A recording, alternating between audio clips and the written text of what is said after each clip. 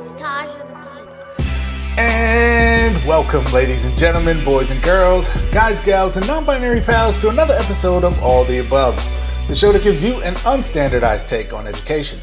I'm Jeffrey Garrett, one of your co-hosts, and I've been a middle and high school principal and a high school social studies teacher. And as always, I'm joined by...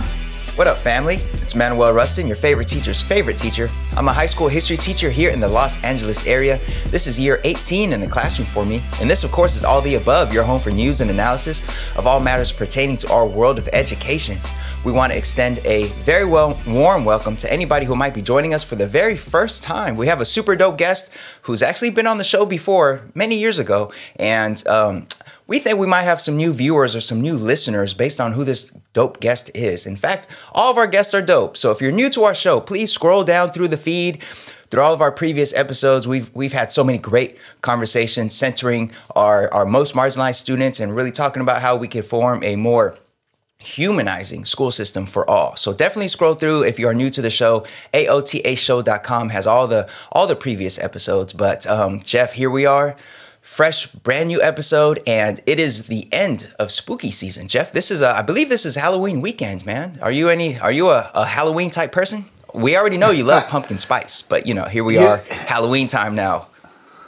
Listen, let the record reflect. I appreciate pumpkin spice, but Trader Joe's, you have earned a little bit of reprieve from me because last week when I went, they had a new sign to distinguish between the pumpkin spice and the mango yogurt. And I appreciate that, Justice Trader Joe's. For Jeffrey, man. They listened, man. That's right. They listened to the people, apparently. So, wow. Yes. Manuel, Halloween, I appreciate more from a distance because those who, watch the show might not realize that I'm kind of a gigantic human being. And I've basically been this size since 9th grade. Okay. So I was like 6'3", like 250 pounds in 9th grade. Okay. And so I was the kid who in like 7th grade, when I would go trick-or-treating or 6th grade, they would kind of look at me suspect because I was like 6 feet tall. And they'd be like, aren't you a little big to be out here with the, the kids, young man? And so I couldn't buy costumes, right? Like none of the cool costumes that you could get would ever fit me. So I kind of got turned off to Halloween younger than most people, which I think kind of, ended my love affair with Halloween younger than it probably should have. So I appreciate Halloween, even though it's somewhat difficult for me to participate. I get you. That's understandable. That's understandable. I always loved Halloween, and I thought, when I grow up, mine's going to be the household that has all the best candy to give out and all that stuff. Those are like aspirations of mine, but I don't get too many trick-or-treaters around here. Like the trick-or-treating thing, I don't know what it's like in the rest of the nation, but it's few and far between out here. So it's kind of like, whatever. But I'm looking forward to the Thanksgiving break, but that's a conversation for another day. I definitely need some time off. But here we are, Jeff. We have a fully packed agenda. What do we have today? Well, Manuel, we got a good one for everybody today, as usual. And this, I think, as you alluded to at the beginning, is actually kind of a momentous day in All the Above history because we are having back on, after 4 years, one of our very first guests from way back in 2017, our very first season of the show, episode number 2. We had on this fantastic educator, Roxana Dueñas, who is a history and ethnic studies teacher in the Boyle Heights section of Los Angeles. And she is coming back on with us today to talk more about the issues related to ethnic studies. So she has served on the district ethnic studies leadership team. For those who don't know, ethnic studies is becoming a graduation requirement in Los Angeles. It is now also becoming a graduation requirement in the state. And this, of course, is in the midst of all the CRT hysteria in the world. You also may recognize Roxana. A lot has happened in her life since we had her on the show last, because she was literally the face of the Los Angeles teacher strike back in 2019. So you've all seen the poster, the cool, artful poster done by a local artist here. That was literally her. So it's going to be a fascinating conversation. We're going to dig deep into some great discussion about ethnic studies and the kind of political climate around it. So you definitely don't want to miss it. Yeah, sounds dope. Can't wait. And if some of y'all are listening and you're like, what poster? What poster? Well, you should hop over to the YouTubes because we'll put the link to this video episode under the audio podcast and you'll see the poster right there. Really, really dope poster. And can't wait to have discussions with her today about ethnic studies. Here we are 4 years after. 4 years since she first came on the show. Jeff, we've been doing this for a minute. And I love it. I love it. But folks, up first is our Do Now segment where we take a look at recent news and headlines in the world of education. Stay tuned.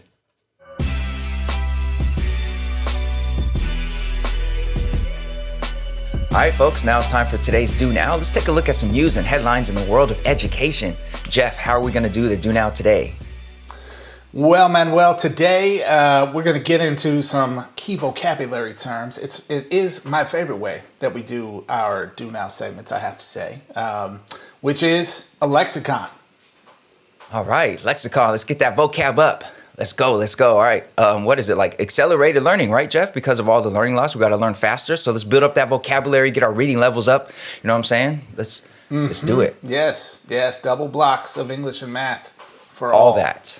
Yes. So here we are. First lexicon term for today is diphtheria. Wow. Okay. Diphtheria, one of my favorite communicable diseases. Manuel. Of all the diseases, who doesn't love diphtheria? You know what's funny about diphtheria, Manuel? About diphtheria? Probably nothing, actually. I'm sure, the projectile diarrhea and fever and other things that you get with diphtheria isn't funny at all. But you know what? I don't know a single person who's ever had diphtheria, Manuel. Like literally no one in my life, okay? My 4+ decades on this planet. I don't know nobody who's had diphtheria. Do you? Well, Jeff, I happen to not know anybody, which is good because, this infection is really bad and it really like swells up your throat and makes it hard to breathe. And in the 1600s, there was a diphtheria outbreak in Spain and they called it, I think 1613 or something like that. It was the year of strangulations. So yeah, it's good that we don't know too many people that have it. And I believe that might be because all 50 states and the District of Columbia require a vaccine for diphtheria before children are allowed to show up in schools. So, we pretty much wiped that out through vaccine mandates, which is kind of odd, Jeff. You mean it wasn't through prayer and people doing CrossFit? Is that? It was not through that. We did have to give up our freedom, Jeff. We did have to sacrifice our freedom in order to, get rid of this thing. But, this leads us to one of the big stories of the last several months, which is vaccine mandates. And we're going to take a look in particular at vaccine mandates in school systems. And this comes to us thanks to the Pew Research Center through some writing done by Drew DeSilver, who kind of took a look at the history of vaccines and vaccine mandates as it pertains to school children.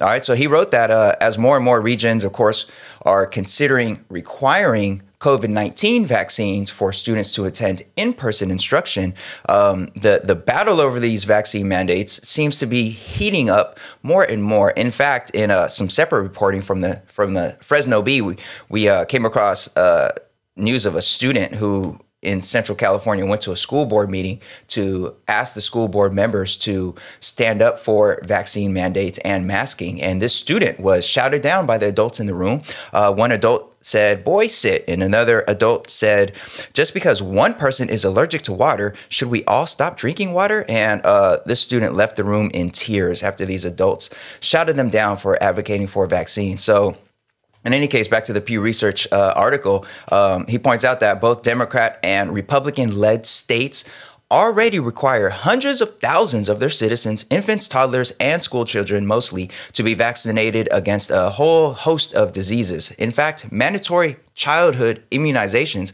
have been a feature of American society for over 100 years.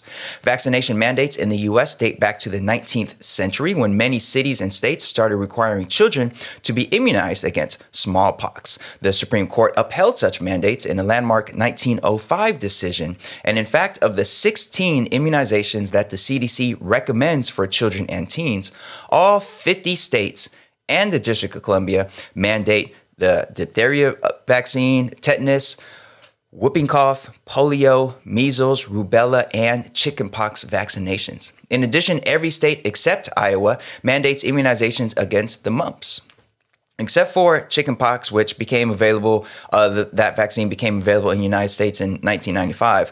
All those other vaccines have been around for 50 years or more. So we're talking about long-standing practice here. Among newer childhood vaccinations, however, state mandates are a little bit more of a mixed bag. All but 2 states require vaccination against hepatitis B at some point in the child's life, but about half the states don't require a vaccination for hepatitis A. And just 6 states, 5 of them in the Northeast, require annual flu vaccines for childcare or preschool enrollment. So, Jeffrey, man, vaccine mandates stripping us of our freedom. What happened to freedom, Jeff? So let's talk about this. What are your thoughts here? Here we have some historical context behind vaccines for school children, and I don't know. Do you think this historical context may perhaps change some minds and ease some of these folks who are up in arms about these vaccines? Yeah, maybe, probably not for the true fringe folks out there. I'm sure they're not watching all the above. But what I think is interesting to note just at the very outset here, Manuel, is I didn't even know what the symptoms of diphtheria are. I was just making up stuff about projectile diarrhea. Sorry for that imagery. I was wondering. I was like, I didn't know it caused those other things too. I thought it was it choked you out. Here's how effective the vaccine is, Manuel. I don't even know what it does to you, okay? Like, we had to Google that, all right? So, yes, what's fascinating to me about this story is that for a century now or more, we have lived in a world where the vaccines are a technology available to us, okay? All throughout that time, there's been various iterations of skepticism, religious objection, other sorts of things, conspiracy theories, whatnot, right? And at the same time, we all live in a world, Manuel, where almost every adult that you see walking around in the United States of America has experienced multiple rounds of vaccination and multiple rounds of compulsory vaccination, okay? So probably the most common school-embedded versions of this that people know about are like lots of folks have heard about the Tdap, right? Which is the tetanus, diphtheria, and pertussis vaccination, okay? That kids, anyone who's worked in middle school especially, is aware of that because at the start of the school year, in lots of, almost every state across this country with your incoming 6th graders, kids have to bring in proof of vaccination because that's the time, like around 11 years old, I believe it is, where you get your Tdap booster shot, okay? And we literally have to go get the kids or hold them at the door and can't let them attend school until they bring in proof of vaccination, okay? So this is happening all over the country all the time. And nobody's up in arms about this because for whatever reason, we can agree that tetanus, diphtheria, and pertussis wouldn't be a good look for us to have spreading around our schools and therefore our communities.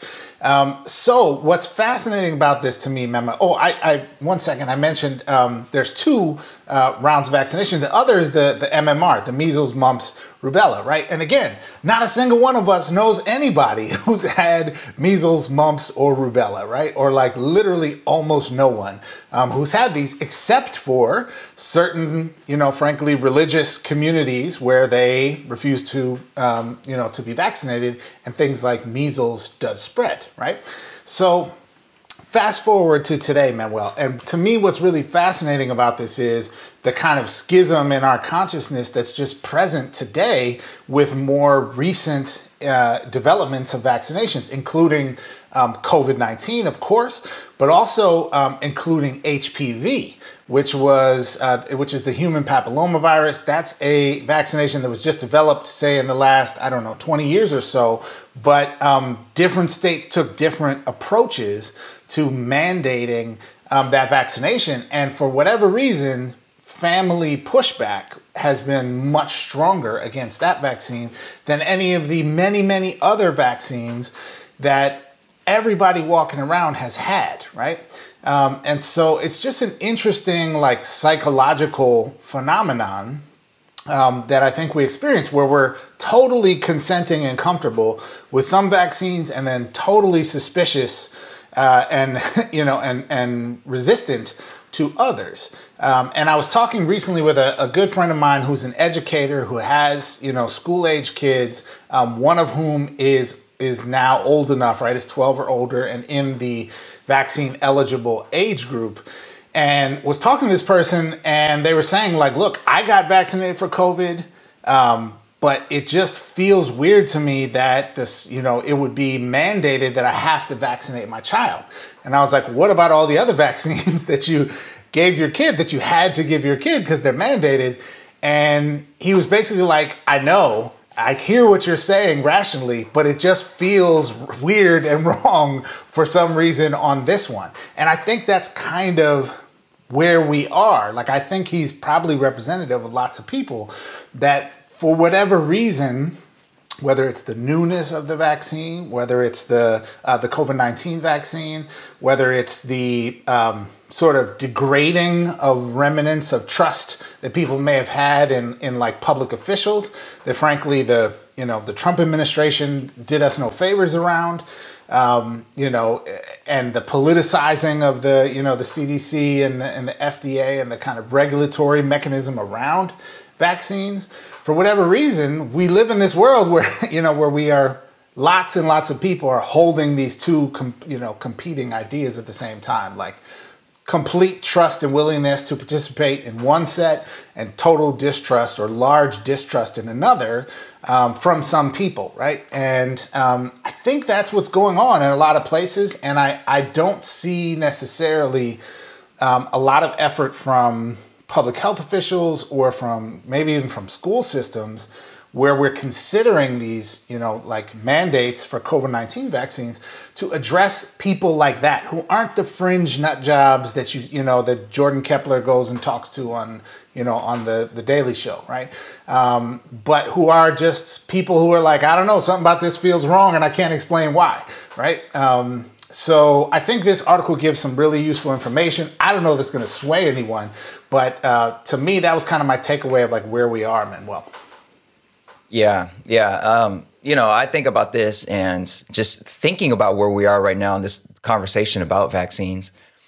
And it's one of those things where I'm like, aside from billionaires and Zoom, who had a bigger come up during this pandemic? Who had a bigger growth and rise than anti-vaxxers? Because I swear, before this pandemic, yes, there were anti-vaxxers. They were often looked at as like very fringe, and just look how much they've grown during this time. Look how many more people are now in that anti-vaxxer camp. Look how we have gotten to like mainstream discourse around vaccines and vaccine mandates, and it's pure anti-vaxxer, and that's a big come up. So, wherever you fall, wherever, folks lie on this conversation about vaccines and vaccine mandates, just like, it's one of those things where, wow, that camp really grew during this pandemic. So they are up there with Zoom and billionaires, and who else really grew? I don't know. The pandemic did numbers for some folks. Now, when it comes to these vaccine mandates, one thing that's very disappointing for me is that total lack of, or apparent lack of, sort of bigger picture thinking in historical context. So as you pointed out, the person you had a conversation with, and just how, like, for some reason, the COVID-19 vaccine, that just sits differently with folks than all these other shots that we've been getting for decades. And it's reached a point where even talking about it, I think it's spoken about so negatively in so many ways, or at least the criticisms of it get amplified so much, that I think it does for a lot of just folks who are, more or less in the middle, not really so much super anti-vaccine or super pro-vaccine, for a lot of folks, I think just hearing those terms like mandate or vaccine mandates just brings up some like discomfort because, it's just associated with such a vicious debate right now.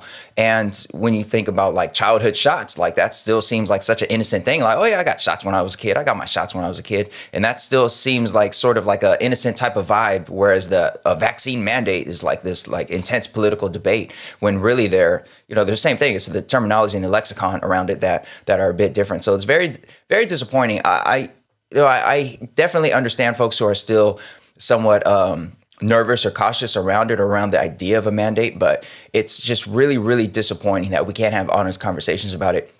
We can't talk about it honestly because it's so embroiled in I don't know, in politics and in even though most folks probably aren't on the extreme fringes of like, deep anti-vaxxer territory, still like there's enough folks who are kind of like just unsure. And a lot of that super extreme stuff gets promoted through the algorithms and gets promoted through us just responding to it and reacting to it, that it becomes, normalized, like kind of center part of the conversation. You see footage of police officers and firefighters like turning in their boots or whatever happened up there in Washington rather than get their shots, even though they had to get a whole host of other shots in order to serve in that position in the first place.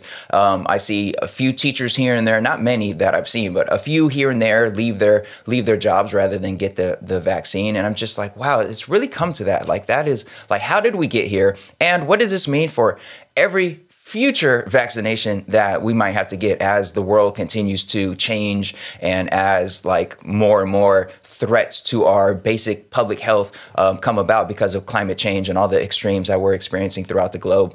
How does this affect those future needs? As a classroom teacher, I would very much prefer for my students to be vaccinated. I am super vaccinated and I'm looking forward to getting my booster shot. I understand parents who might be cautious and not want their students to get a vaccine shot. I don't know what percentage of my students have it. When the school year started, I thought I thought the overwhelming majority of my students were vaccinated based on discussions I had with them last spring.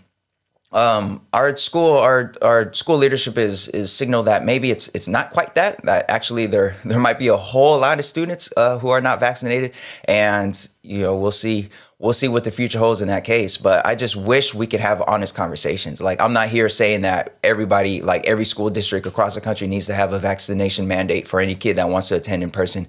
I don't know necessarily that I am the one to like say that that's the best route. To me, it feels like the best route, but I wish we could at least just have a conversation about it without folks shouting down students who are speaking at the board about it. I wish we could just have a conversation about it without folks trying to equate it to segregation and discrimination. I was very disappointed that the CEO of In-N-Out Burger, like, I love In-N-Out, and the CEO came out talking about like, it's basically like they're being asked to segregate or discriminate between which of their customers have a vaccine and which don't. I'm like, stop using those terms, man. You're conflating this with something that's a whole another level of our nation's history. So I just wish we could have a regular conversation about it, but we can't. So shout out to the Pew Research Center for laying out the basic historical context of all these shots we've had. When anybody who's like in military service and they're facing their deadline for their vaccination and they're crying about their freedom and this and that, and it's just like, well, you had to get all these other shots to be in the military in the first place. Like, as all these other things come up, all these like wild claims that just don't really sit well, I appreciate honest historical context like we saw in this article here, which we'll link underneath this podcast, underneath this video.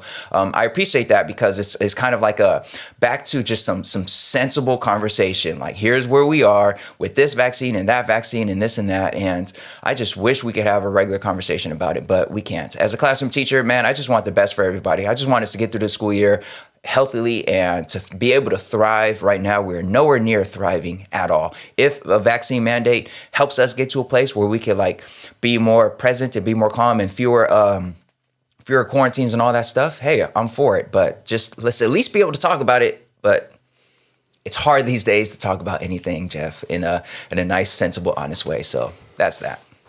It is. It is indeed. Hopefully, we got the mandate coming here, student vaccination mandate coming here in Los Angeles real soon, right? Over the next couple of months. So it's gonna be something. We'll see. It's gonna be something. Yes. Indeed. All right, Jeff. Next word for today. What's the next term for our lexicon? All right, man. Well, next term for today's lexicon is smart, wicked smart kids. Wicked smart. That was us, Jeff, right? We were at Harvard, at least, our grad program, and us Harvard School of Education kids, we were the smart kids, right? So is this story about us, Jeff? Are we, let's talk about us, man. It's the internet era. We're supposed to be talking about ourselves, man. This story about the smart kids who went to Harvard and played in the yard and broke their arm. That's all the R's I know how to do. Shout out to Boston. I appreciate you. And really, New England. There are many other New Englanders with that accent. That is true. Yeah, so this story has nothing to do with us in that regard, at least. Although I do feel a certain personal affinity for this story and feel very morally conflicted about this story, Manuel. So let's get into it here. This story comes to us by Jill Barchet at the Hechinger Report. So shout out to Jill.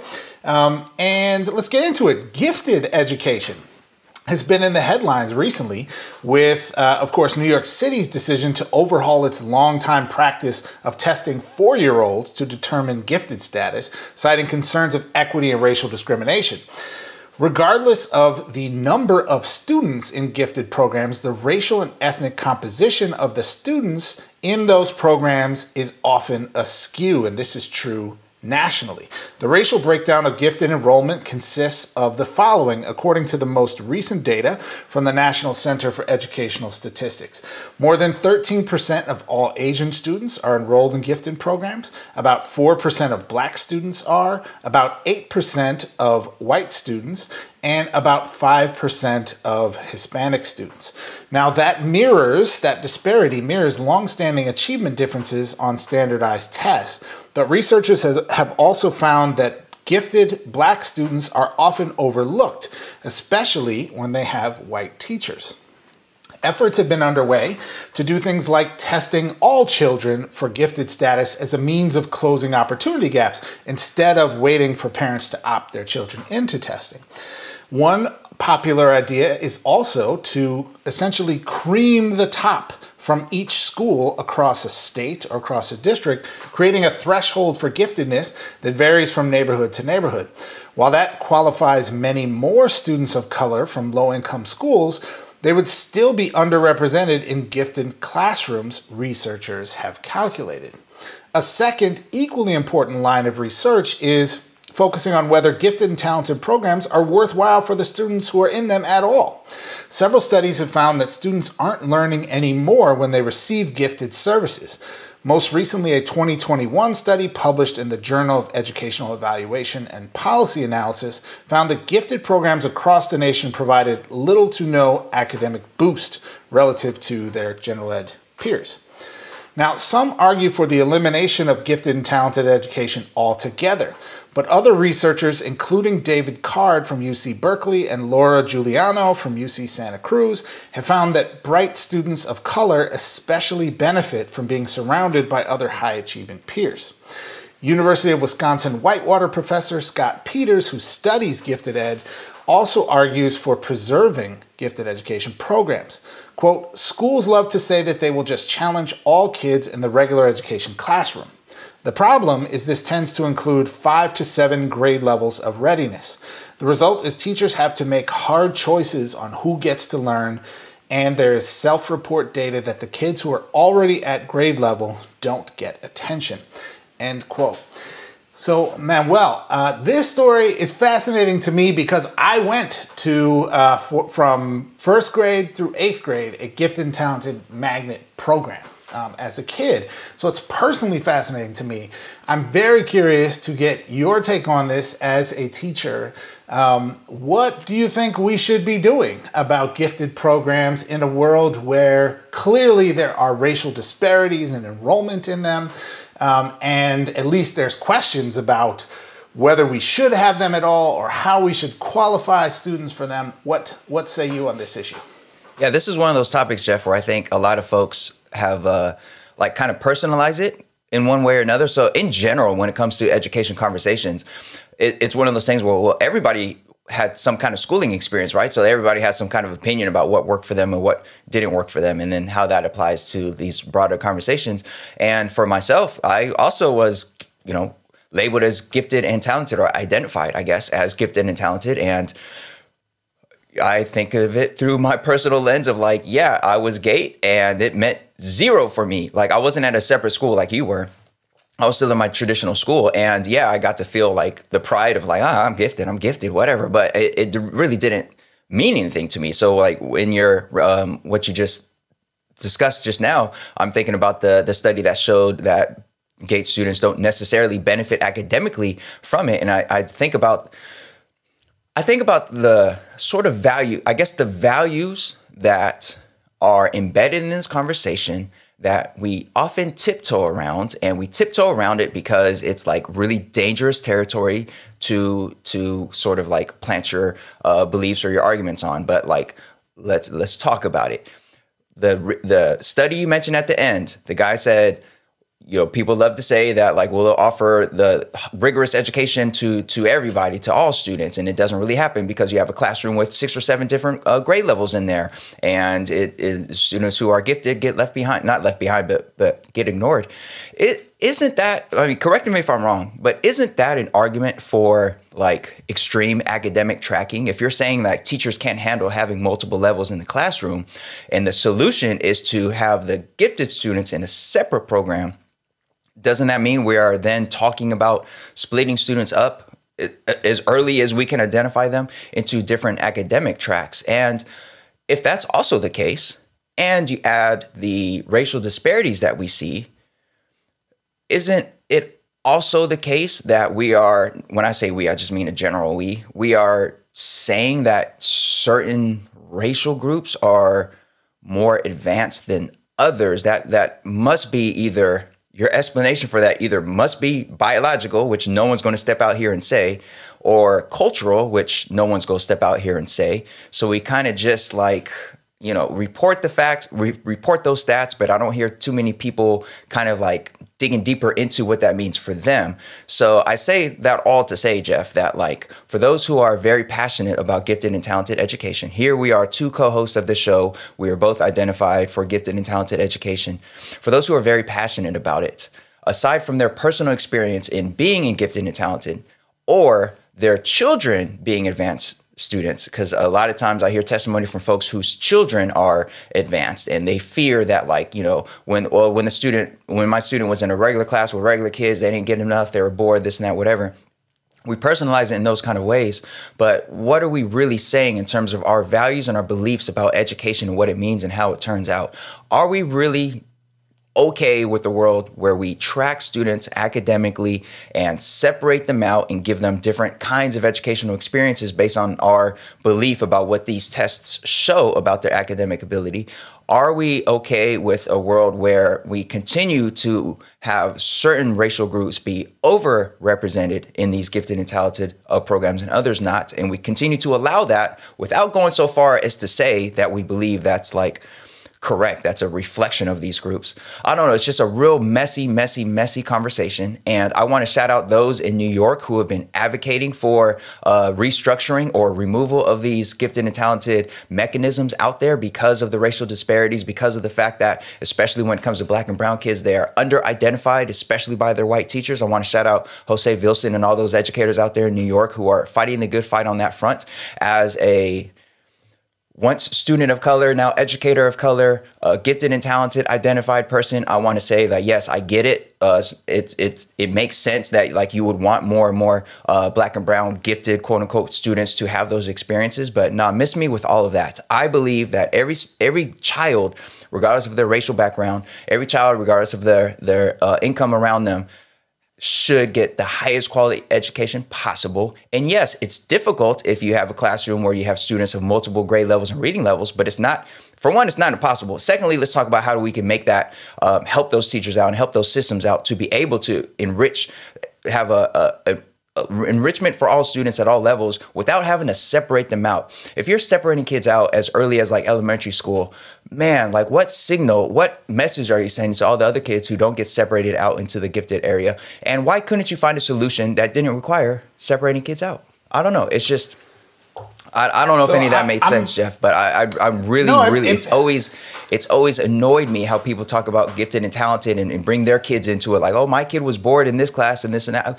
I get it. I was a gifted kid too. Like, I get it. But we're talking about like an entire nation here and communities and populations across all different regions and kids that deserve the best education possible. And we could do that without having to separate them out and give different experiences. At least I believe that we could do that.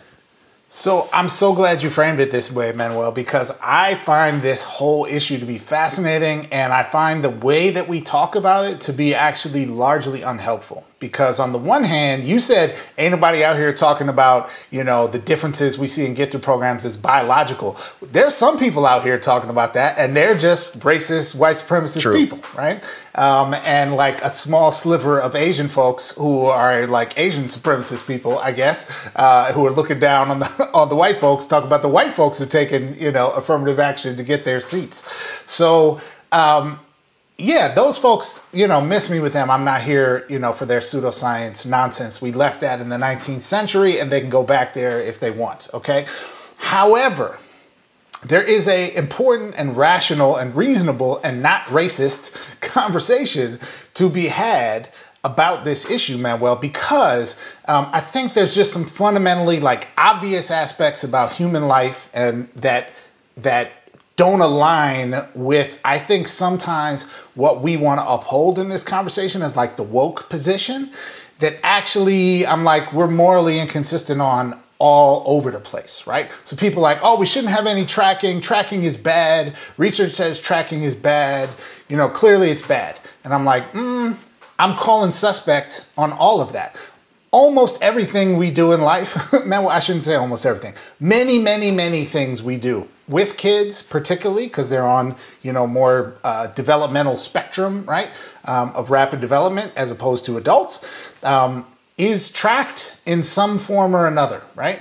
When kids play sports, when they're young, they play by age group.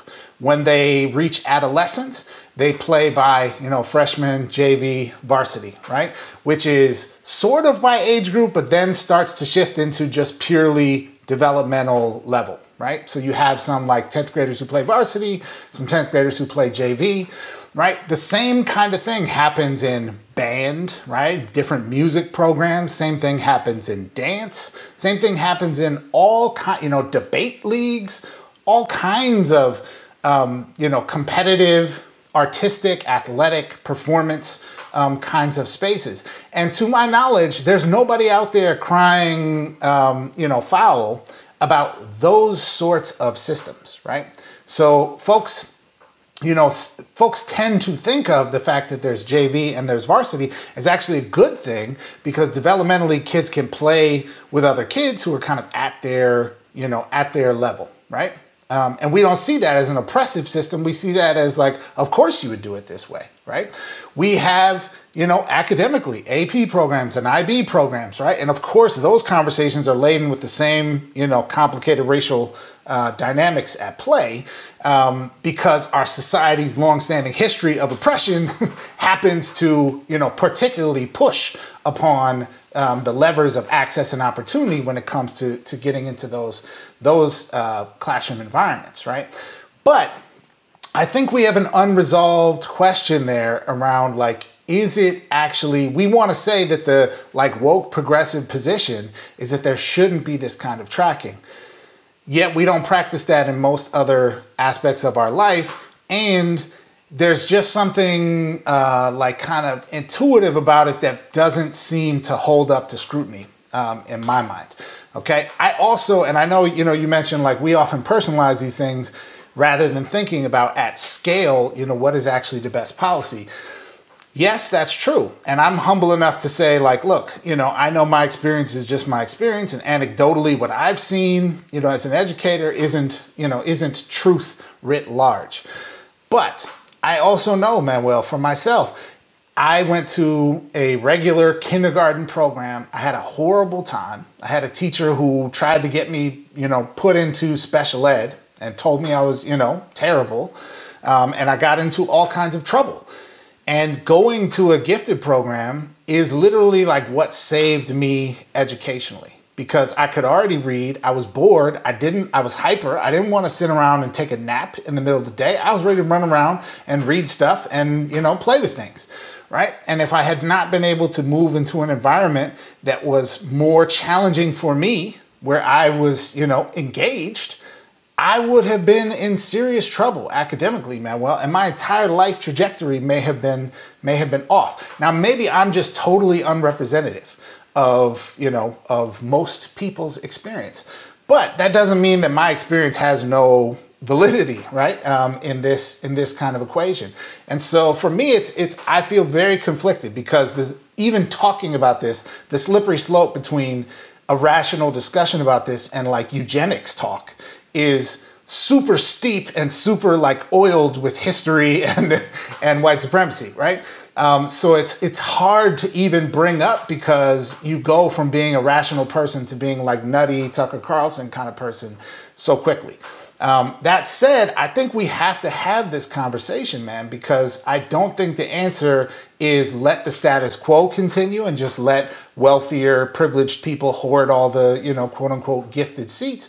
I also don't think the answer is, let's just have total heterogeneity in classrooms, because one of the most difficult things for educators to do is differentiate and actually challenge all of their students. And for sure, what's going to happen is the students who have greater needs, right? The lower performing students or the mid-range students are going to get more attention from teachers, from teachers, than are students who are, quote unquote, doing just fine, right? And don't need that kind of attention and support from the teacher.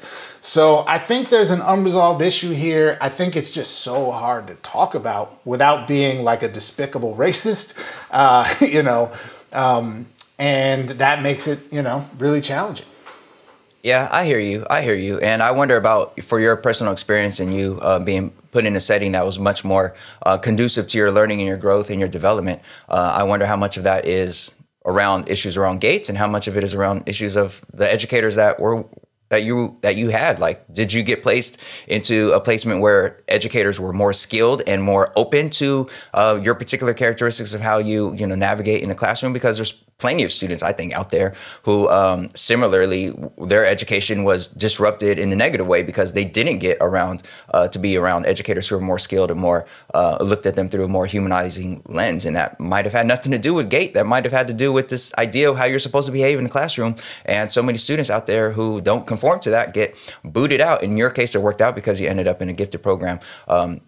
What if it wasn't a gifted program, but it was just a school or a system or a place where the teachers were more prepared and more supported in having students like you who were bouncing around? I don't know. I hear what you're saying about how we track in all these other different ways, and that totally makes sense. Totally makes sense.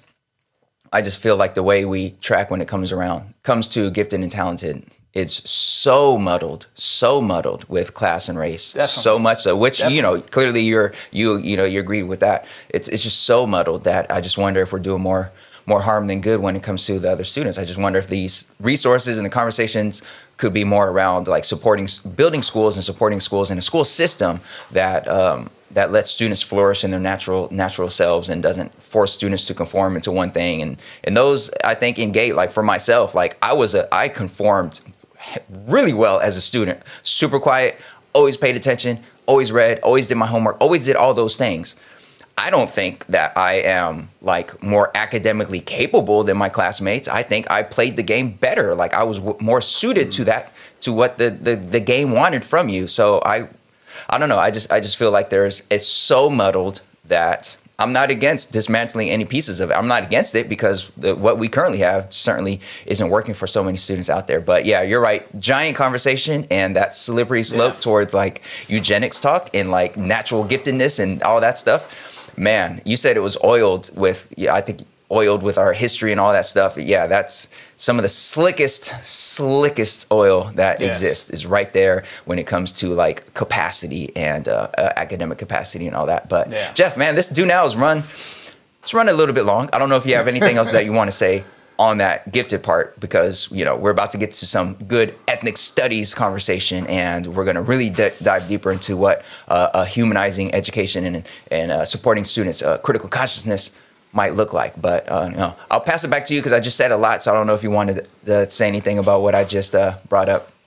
Yeah, quickly in closing, I'll just say, Manuel, I have a hunch that perhaps the right place for us to focus in this conversation is actually on the notion of giftedness as like a diagnosis in general, because it is just like straight pseudoscience, right? Like it is just, we make up racist white supremacist tests and we give it to kids, and lo and behold, the students who are in closest proximity to the racial identity of the people who make the test do the best on the test, right? And then we label people as like, you are gifted, as though that applies to every aspect of life, okay? And I've been in a lot of those gifted places, and there's gifted kids in elementary school and gifted kids in the Ivy League who could barely tie their shoes, right? So like there's the idea that giftedness is some kind of holistic designation, I think is just like observably false. Yeah. So that might be kind of the real place to like first talk about dismantling, and then to think about like, okay, from there, what do we do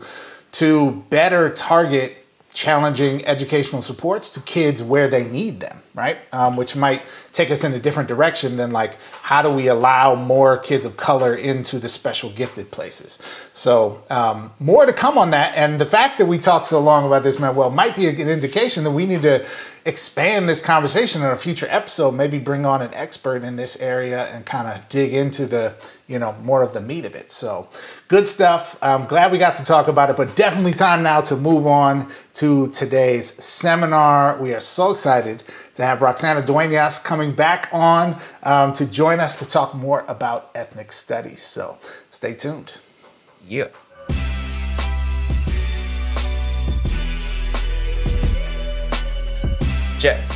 Jeff, man, why you buying my style, man? You got the same shirt I have on. Yeah, your style.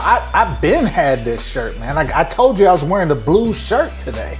Dude, you got a lot of blue shirts. You wear a blue shirt damn near every day. You didn't say you were gonna wear a Teach the Truth shirt. I'm wearing my Teach the Truth shirt. Why you trying to be like me, man? Hey, listen, man, I went to aotashow.com/support, right? Went to that merch store, got all the good, all the above show gear, all of it right there, one button, no problem. aotashow.com/support. Well, damn, that's the same place I went to get mine. So yeah, that's coincidence. aotashow.com/support. Hit the button. Get some dope AOTA show merchandise. Yeah, man.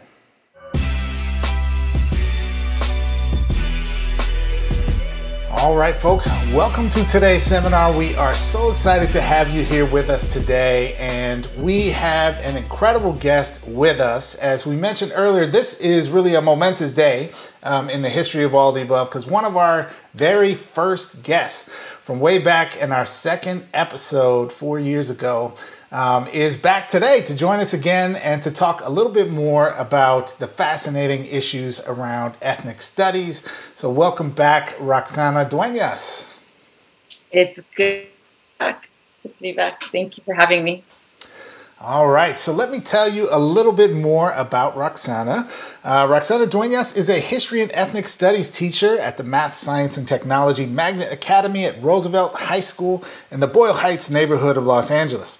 Roxana is widely respected for her work in co-creating and teaching ethnic studies courses, exploring issues of race, identity, and social justice.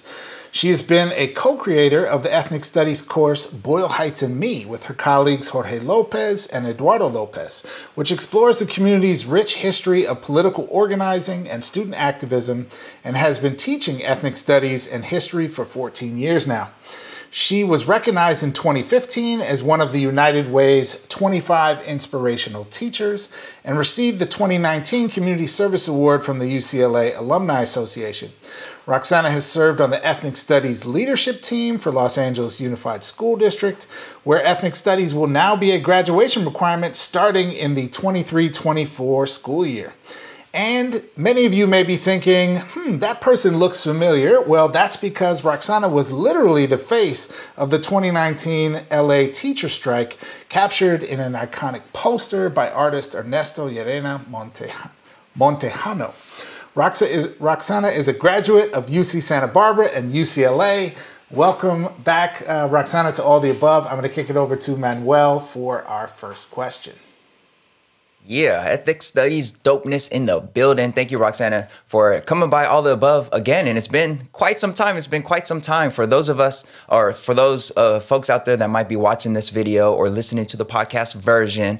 We'll link Roxana's original appearance down below, back in our second episode, way back when. And Roxana, a lot has changed since then, especially in the realm of ethnic studies. So since that first appearance, your district, Los Angeles Unified School District, has now adopted ethnic studies as a graduation requirement, and now has ethnic studies being available at more and more schools. I think all schools, if I'm not mistaken. And the state of California has very recently adopted ethnic studies as a graduation requirement. So by 2025, every school across California, every high school across California has to at least offer ethnic studies. And by 2029, every student who graduates from a school in California needs to have taken at least a semester of ethnic studies. And of course, we have ethnic studies model curriculum across the state. And that was a long, politically fraught process. And here we are now, ethnic studies building across California. So we first want to start with your thoughts as somebody who's been an ethnic studies teacher for a very long time and a leader in ethnic studies discussions and development for all these years. What are your thoughts about the move and the shift in policy around ethnic studies and what it might mean for our students and our communities? Yeah, I've been really lucky. I always tell people I've been at 2 school sites, both at Main Campus Roosevelt and MSTMA, where we've been allowed to teach ethnic studies to all of our 9th graders for almost the last 7 years now. That sometimes I forget that there's other spaces where it hasn't been as widely accessible. So I've been really focusing on just kind of growing and building and strengthening our curriculum. But as it becomes a requirement, one of the things that I'm thinking about, one, there's so many folks that are doing this amazing work, and I get to learn from so many people that have been doing this even before it was even called ethnic studies, right? Just like social justice curriculum in general. But one of the questions I'm really thinking about is how are our teacher education programs going to respond to this requirement? Because I think a lot is, LAUSD can provide professional development, but I guess it's more of a question that I'm really thinking about is, I think about UCLA, they have an ethnic studies cohort where students get to get their credential and their master's, and then they get to take extra coursework to get an ethnic studies certification that they can teach the class, I guess. And it gives them additional support. I think they take methods classes. Sometimes we have those student teachers that get to sit in and observe our ethnic studies classes.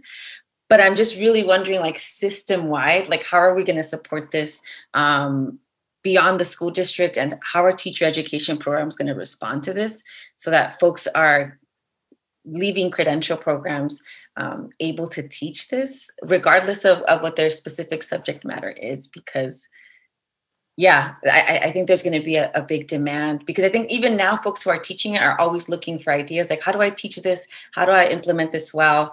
And so we're always building off of each other. I know that even what I'm doing, I'm always trying to find ways to improve it, to, evolve and grow with what we're learning.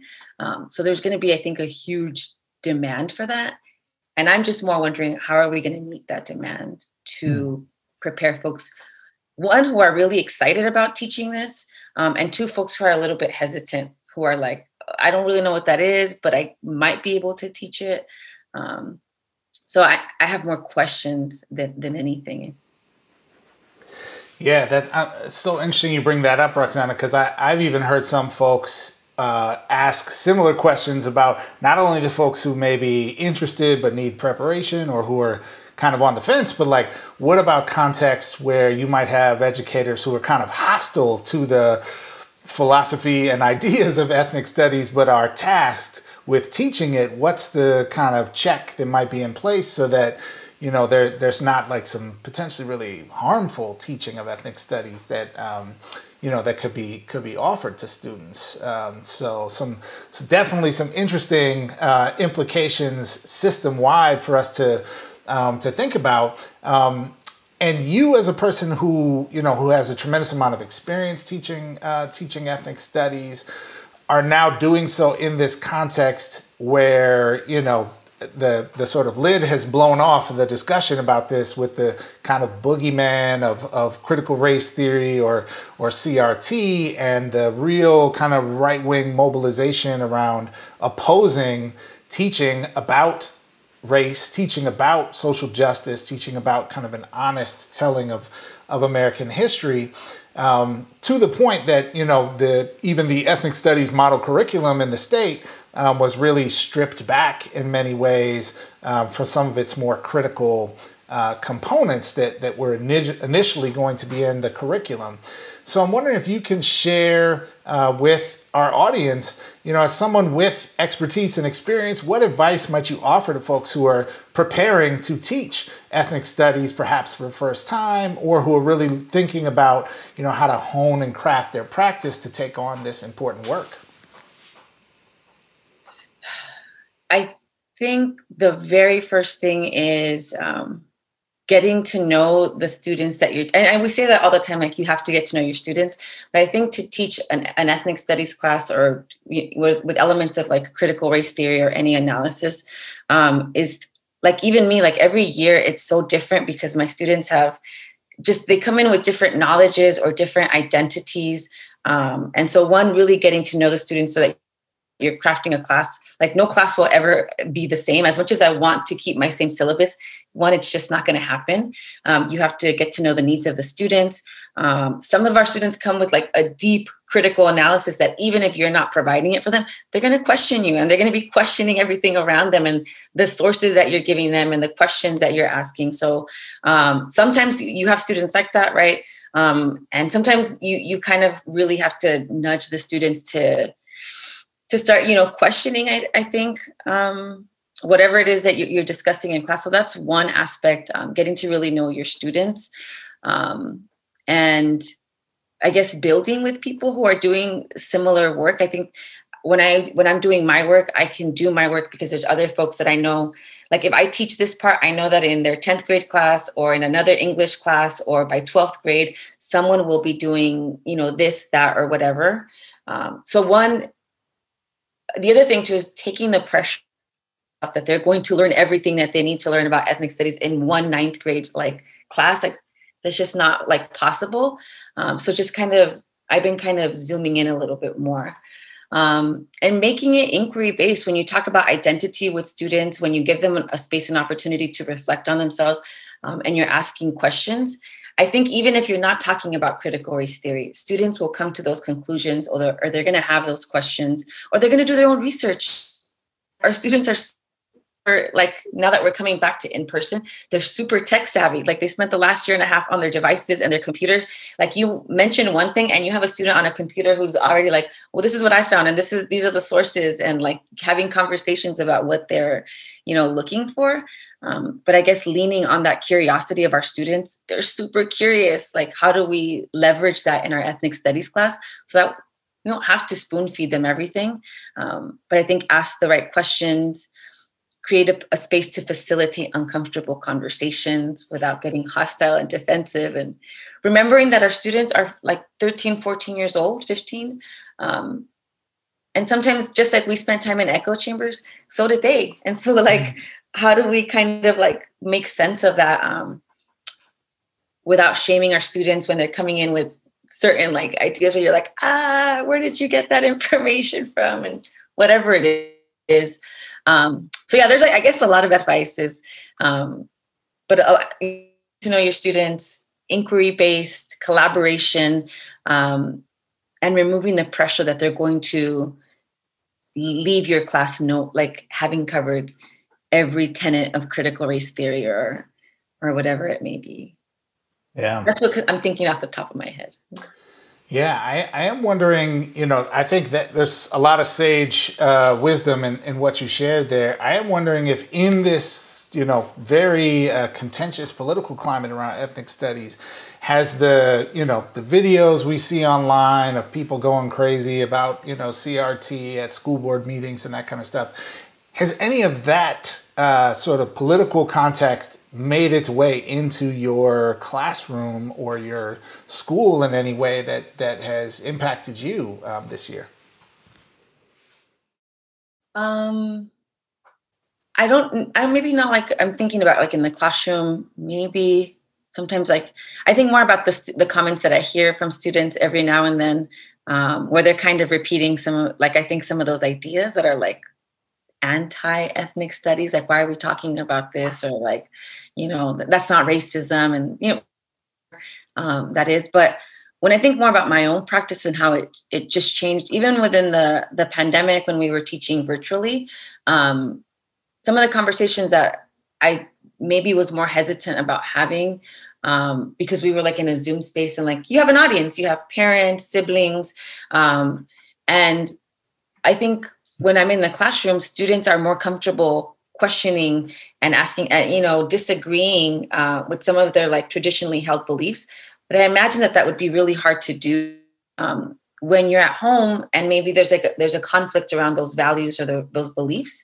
And sometimes the classroom can be a safe space to question, to disagree. And so I was more mindful about how I presented my curriculum, I think, when we were teaching virtually.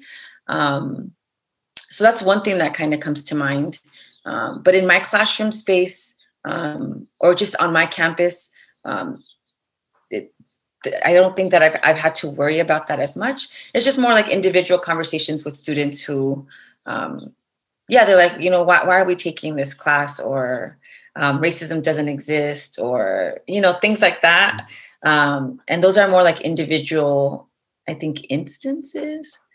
And I kind of just take them as they go, like asking questions more than, or like not even necessarily trying to defend it. Cause I'm like, sometimes that's really hard to do. So it's like the work will eventually speak for itself. Like they're going to be in the classroom, they're going to see what it's about. So I don't feel like compelled. Like I'm like, oh, I really appreciate that question. And, as the lesson goes on, they may change their mind, they may not.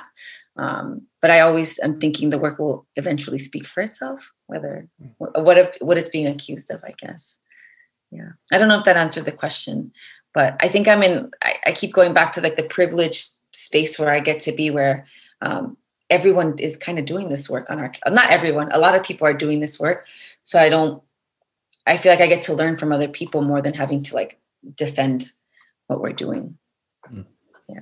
Yeah. And that's great. And I think that, I think about my own school site. We don't have a rich history of ethnic studies offerings. Ethnic studies is brand new to my district this year. But the overwhelming majority of students, families, school board members overwhelming majority are very much in support of ethnic studies. So I feel privileged in the sense of like not having to worry about fielding as many complaints or my name coming up in a school board meeting and there being a ton of parents there crying critical race theory and all of this. But, we know other parts of California are different. And, on the one hand, it's very good news that ethnic studies is growing across California and that it will one day be a graduation requirement. That's great, phenomenal in the sense of helping more and more students learn about these rich histories and see themselves as part of the ongoing struggle for justice for all. And that's wonderful. But then on the other hand, the devil's in the details, and there certainly will be certain districts or certain schools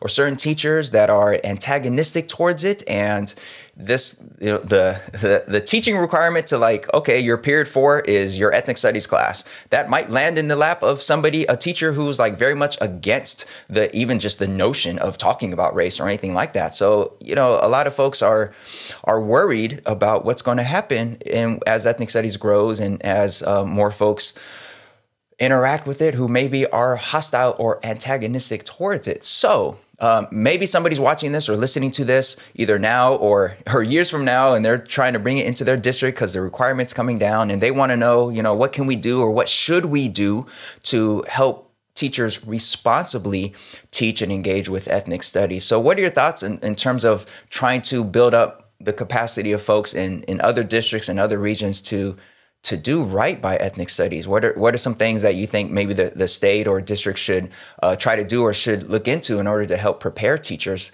the next generation of teachers really, to do right by ethnic studies?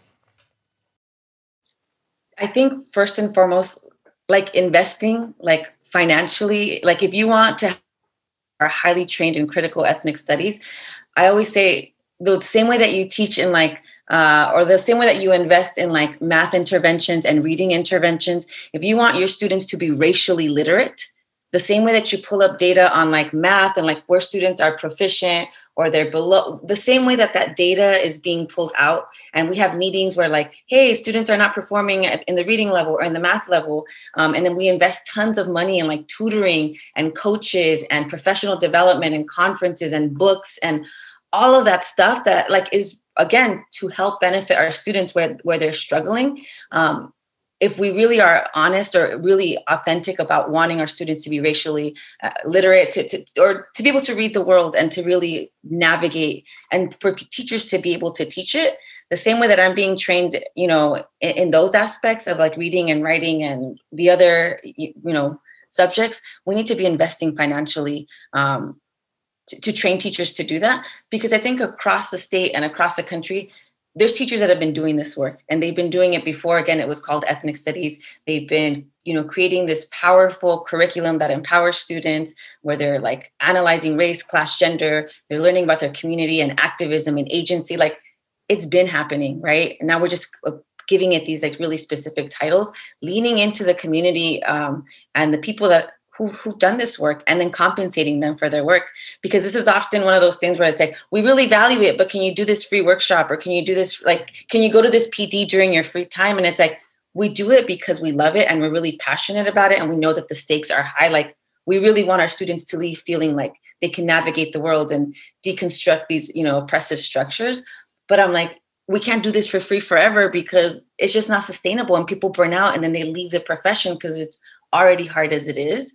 So if districts are really honest or really genuine about this, like, you have to invest financially. And I feel like that's probably going to be one of the hard things. But there are teachers and people in the community and outside of the classroom who can teach us more about this and to grow in this practice.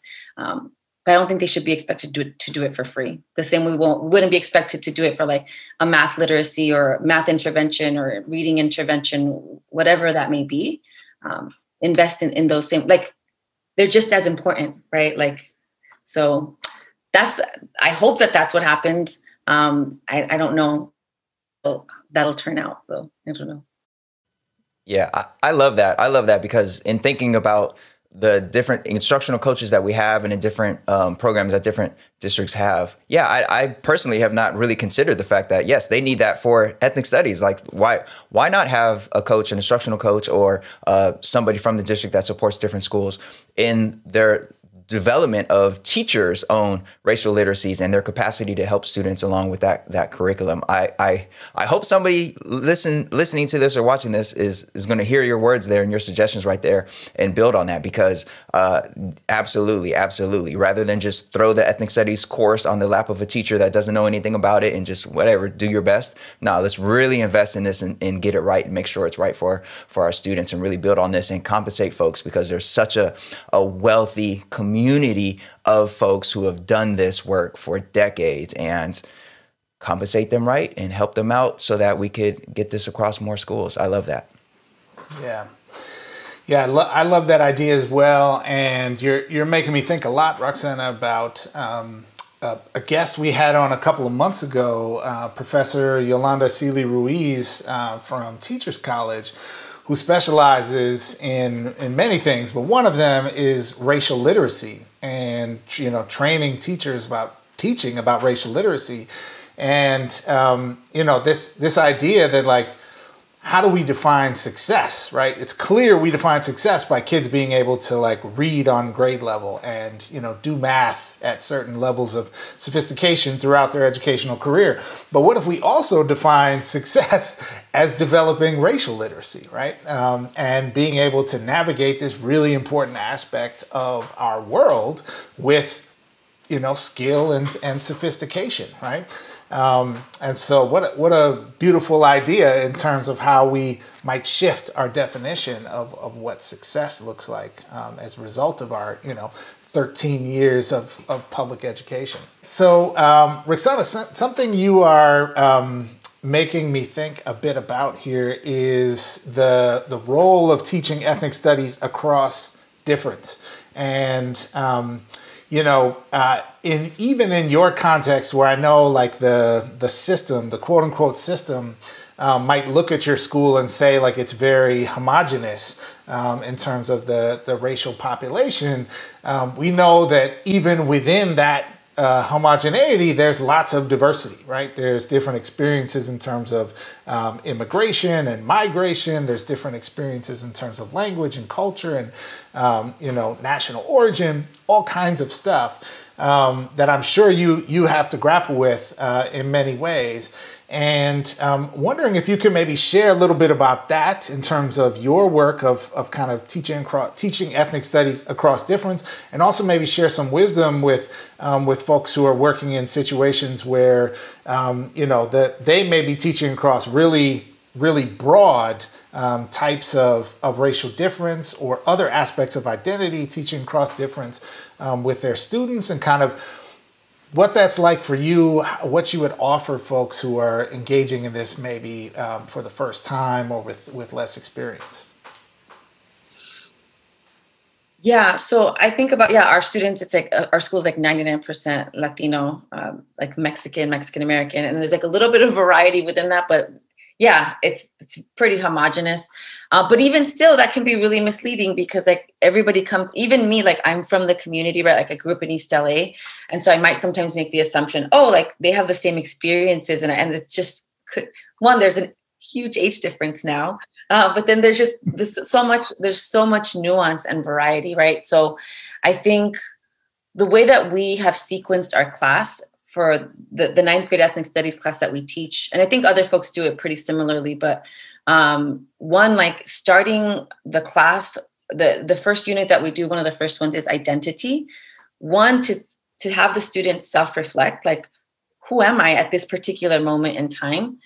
But in their self-reflection, you're just learning so much from the students about where their parents come from, what's important to them, what are their values, what are their goals, what are the harms and traumas that they've experienced, right? Through, when we think about the isms.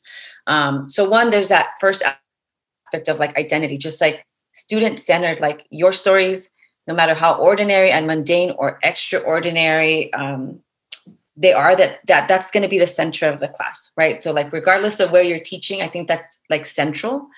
And again, facilitating a space where students start to feel comfortable even talking about that, because some students feel really comfortable talking about their identities and lived experiences. And for some, that's just like because they're not used to it, right? Like at school, we center everybody else's story and everybody else's experience. And then we suddenly ask students like, tell me about you. And they're like, I had a student who was like, nobody's ever asked me like this. And so like, I don't even know what to say. And I'm just like, oh, I didn't think about that. So like, even the space to practice self-reflection and just reinforcing, like when we come from like minoritized and marginalized, right? Like, how do we develop that or like build that confidence that like your story matters? Your and students are like, well, I haven't really done anything. I'm 13. That story matters. Like your parents' stories, like your grandparents, your community, like matters. And I just want to hear it because I'm really excited to get to know who you are in this moment in time. And that can be really uncomfortable for teenagers. Are like, why do you care? And it's like, because I do, right? And then we take those stories and then we start adding these like theoretical frameworks. The students learn about community cultural walk by Dr. Tadayoso to identify what are their personal strengths, familial capital, linguistic capital, aspirational, resistance capital, right? And then we start adding other layers of understanding the world through like the four eyes of oppression, right? And so you're just giving them these lenses, like, and so people always ask me like, what are your kids reading? And I'm like, well, we're not reading one single thing because I'm just more we're offering them lenses to examine themselves in the world. And you kind of don't know what you're going to get, right? Like some of our students have like an immense amount of privilege. And so they might kind of get uncomfortable. And it's like, just even exploring power, privilege. What do the four eyes of oppression mean? How do we empower each other? How do we develop solidarity? So for me, it's more about lenses and spaces for students to just even make sense of that and kind of mess up. Like I always tell the students, like, it's okay to get it wrong. Like if you knew everything in the history of ever, we wouldn't be here. We wouldn't need schools. Like just say it. And if it's confusing or you have a question, like we'll figure it out. Obviously, as long as it's not coming from a place of like trying to harm somebody else in the classroom. but the more I do this work, I think when I first started ethnic studies, I was like, oh, I really need to teach this really specific content. They really need to know about the walkouts. They need to know about these really specific events, which are important. But I'm more thinking now is like, how do we create space for students to really reflect on their identities, intersectionality? When are you, engaging in oppressive, practices, or when are you experiencing it? And what have people done in history or in our families or in our communities to navigate that? And so I think for everyone, it's going to be absolutely different, because I live in, East LA, in Boyle Heights. I always lean on like the walkouts. That's the thing that like, I could probably skip everything else, but I'm always going to talk about the walkouts, because to me, I want students to know that, one, the school that they attend is like part of this rich legacy of resistance.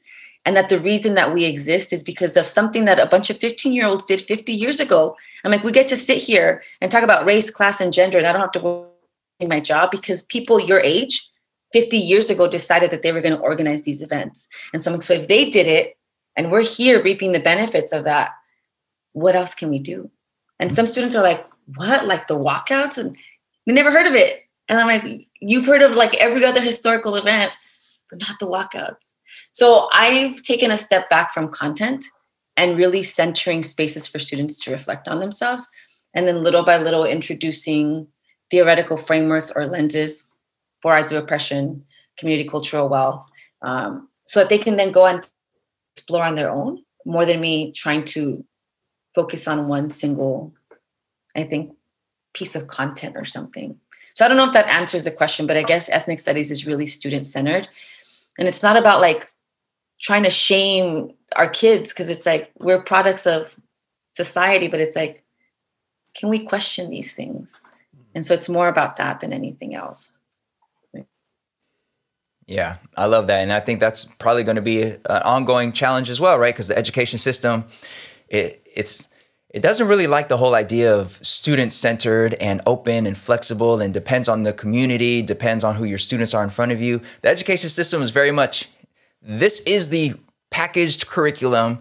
These are the assessments. This is the pacing guide, and this is what you need to do. So I think as ethnic studies grows, at least across California, and district leaders and teachers reach for the like, well, where's the curriculum? Hand me the curriculum, send it to me, share it with me on Google Drive, or where's the textbook? What's the text? And they want that. But as you just laid out, it's inquiry based and student centered in like a real way. Those terms get thrown around in education a lot, like student centered and but like in a very real, authentic way. That's what ethnic studies is. And that's very uncomfortable for a lot of folks who, subscribe to the more like colonial view of education and the factory model of like, sit there, learn this, show me on the test, and let's move on. So yeah, thank you for emphasizing that throughout this conversation, the need for ethnic studies to really be focused on the students that you have in front of you. And yeah. So one last thing before we finish this discussion, and we can't finish this discussion without talking about the LA strike, the teacher strike, and your face being like literally the face of the strike. And last time you were on this show, it seems like a eon ago, but since then, like I think the bit of star power that we have right here is elevated because so many folks recognize you from that strike, but not just that, but obviously you being the leader that you are in education. And we had a conversation a few months ago with Dr. Christina Villarreal, Dr. V from Harvard Graduate School of Education, and she brought you up, and your name pops up a lot, so we want to just ask, what was the experience like being the face of the strike, but also just the fact that, a lot of folks are coming to learn and find out about just how dope you are as an educator. Sorry, I just got to say it. Like a lot of folks are coming to learn about your dopeness. So what has that experience been like? It was hard. I will say that. I think, Ernesto, when he reached out to me about the project, I always tell folks like, he really downplayed it. He's like, oh, I have this little thing I have to do for UTLA. Like, can I just take your picture? It's going to be for, some stuff that we might be. This was in November, and we were thinking about going on strike. Like maybe like it might happen like in December, maybe. But I was like, there's no way we're going to actually like one of the largest districts in the country. It was not in my realm of like that would even happen. So I was like, yeah, sure. I tell people like I was on my way to the gym. I still went to the gym. I showed up to his like studio, like just real like whatever, like not, I didn't even do my, whatever. I was just not thinking much of it. I was like, let's just take my picture. And then eventually as things started to unfold, I was like, what do you mean? Like I thought it was going to be a bulletin for UTL. Like it was going to be like a mailer. That's it. Like, hey, you know, this is what is happening. And as it started to unfold, I was like, whoa, this is like nuts. Like, this is not what I was. And then when we actually went on strike and they started to print thousands of posters, I was like, what is, like, we're going on strike. That's my face. Like it was shocking. And then I got to a place where I was like, oh, this is kind of cool. And then it got to like, this is uncomfortable. I'm not used to this kind of attention. What are people going to think?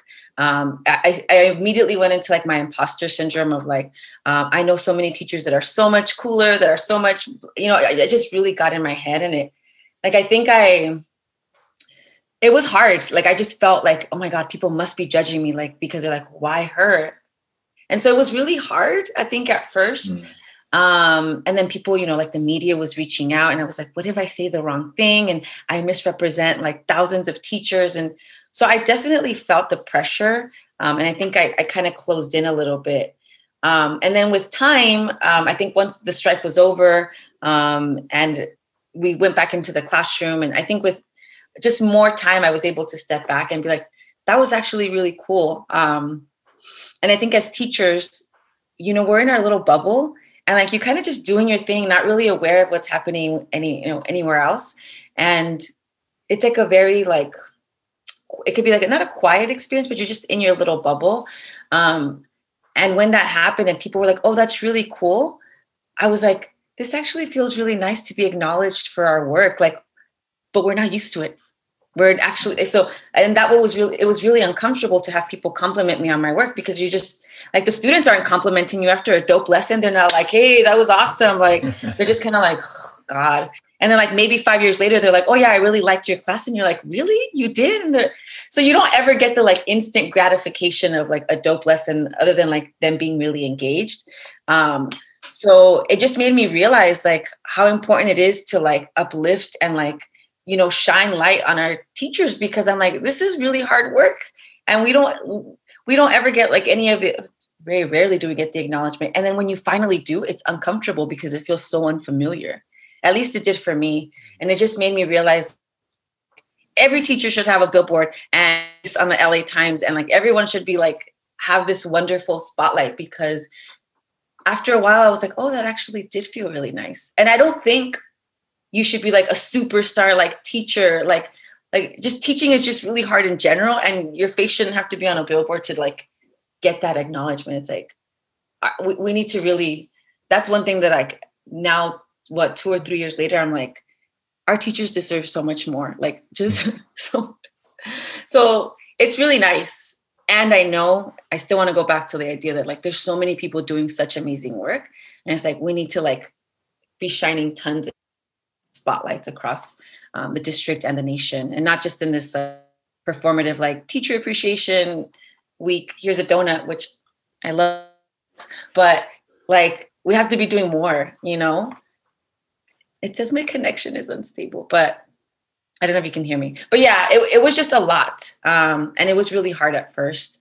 But now I'm really, really grateful. I feel like it forced me to acknowledge my own work and like give myself credit. And I don't think we do that enough as teachers. We're really, really hard on ourselves. And so I have deep gratitude now for the experience. Like, it's really transformed me, I think, as a teacher and just as a person. So whenever I see Ernesto, I'm like, dude, thanks a lot. That was really cool. Yeah. Roxana, thanks so much for sharing that. I think, you know, it's been something I've been curious about for a while.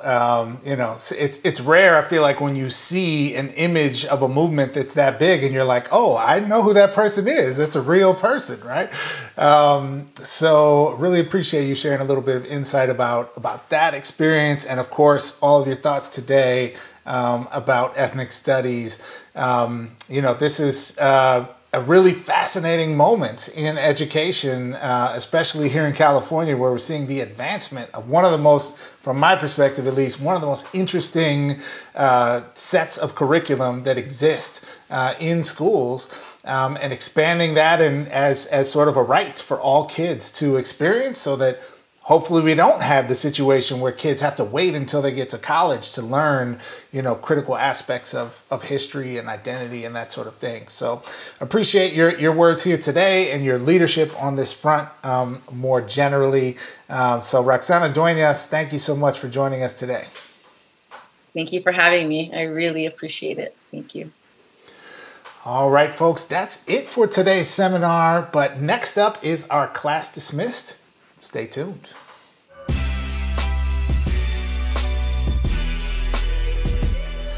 All right, folks, we have come to that time in our episode that we call the class dismissed. It's our time where we like to give some props, some celebration, some flowers to folks doing great things in education. And today's class dismissed is actually kind of interesting because it maybe isn't traditionally what you would think of as folks doing great work in education, but folks doing great work in media who have had a profound impact on this show, which of course is all about education.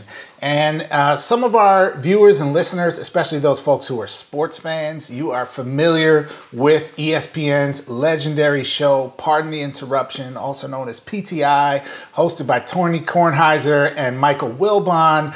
And they just recently celebrated their 20-year anniversary as a television show. So we wanted to give props and congratulations to them. And we want to tell you a little bit about what the heck that has to do with all the above. So Manuel's going to dig into it for us. Manuel, tell us about all the above and PTI. Yeah, for sure. So Jeff, one day we'll have to do, maybe for a passing period, I don't know, we'll have to do an episode where we really explore the roots of our show, All of the Above, and sort of how it came to be. Because I think we have a lot of folks who've joined us over the course of these 4 or 5 years, whatever it's been, and maybe missed the beginnings of it, and maybe for our 100th episode or something like that. But yeah, so when this show first started, so I was finishing my graduate program, for my doctorate degree at UCLA, and a lot of times after getting a doctorate, folks are like, okay, this is time to publish some stuff, or explore roles in academia, or bigger roles at the district or whatever. And I was very, very intent on staying in the classroom. I'm a dedicated high school history teacher. I didn't want to leave the classroom for various reasons, which I won't get into here, but I did want to help share and expand and explore some of these conversations that I had through my graduate program, and bring some of those conversations to everyday folks who are working in classrooms and working in schools and school systems. And I've always been a big fan of Pardon the Interruption on ESPN. And I was watching it one day as I was finishing up some dissertation stuff. And I was thinking, wouldn't it be cool to have a show kind of like that, but that, takes a look at different education issues. So for those who aren't familiar with PTI, or Pardon the Interruption, it's a sports show. It's a half-hour program, and it infamously brought in the concept of a visual rundown. So a lot of shows that you see across the spectrum of television, they have a graphic on the side that shows you what topics are coming up. And it's kind of like a rundown of the topics, so that you know what's coming up, so that if the topic you're into right now, or they're talking about right now, isn't of interest to you, in a few minutes they'll be on this next topic, and you can't wait to hear what they say about that next topic. Well, PTI was the first show to do that, and they call it the rundown. And All of the Above, of course, we have our agenda, which is essentially our version of their rundown.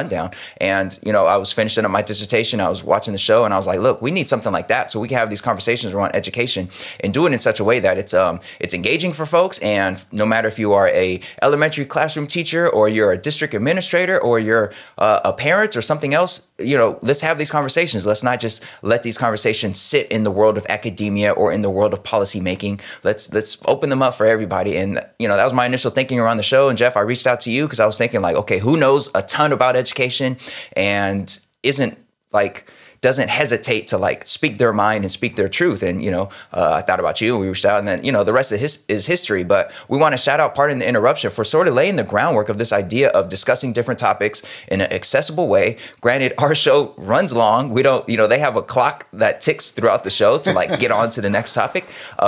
Yeah, we kind of run long sometimes. We don't really get to the next topic quickly, but the original idea about this show, like explore different topics in education and then take some time with the guest and like dig deep into a particular topic. Yeah, that came from Pardon the Interruption. We're far from the only show who has been inspired by PTI. So we want to just give a big shout out to them for 20 years and to just the legacy that they've left in television and having these conversations around different topics and doing it in such a way that's accessible for folks, especially in this heavily like media driven click type of environment. So shout out to them, man.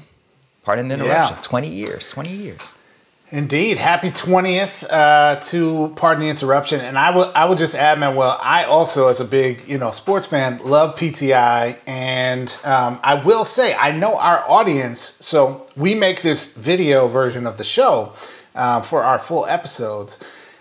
But our bigger, the largest share of our audience actually listens to the show as a podcast. Yeah. So some of you out there may not actually be able to visualize what we're talking about because you usually just listen. So this would be your prompt to head on over right now to YouTube, just youtube.com/all of the above, right? youtube.com/all the above, all one word.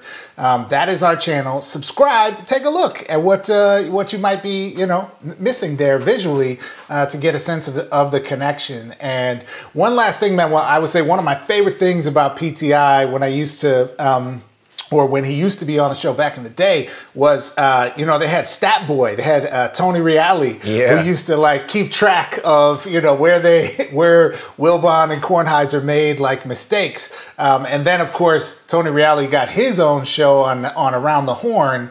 So I don't think he plays the role of Stat Boy anymore. Maybe I'm mistaken about that. But if you want to help all the above, we could use a Stat Boy on our show, or a Stat Girl, Stat Woman on our show as well. So if you want to support all the above, here's what you can do. Go to our website, which is aotashow.com/support. That's aotashow.com/support. There you can find all the ways to support us. You can subscribe on Anchor. You can donate via Venmo or Cash App. Every little bit helps us keep bringing this great content to you. So thanks to all of our supporters. Thanks to all of our listeners and viewers. And if you want to join the community, please do so. Again, that's aotashow.com/support. All right. See you later, knuckleheads. We'll try to do better next time. Love y'all.